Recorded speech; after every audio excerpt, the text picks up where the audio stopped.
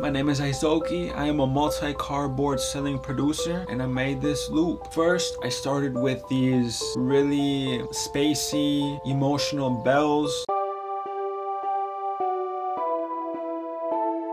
Then to fill in the low end, I just added a single piano note following the root notes of the chords from the bells.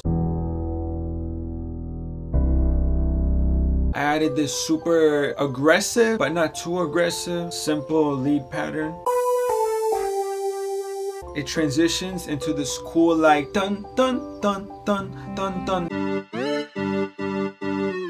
Then on top of that, dun dun dun dun dun.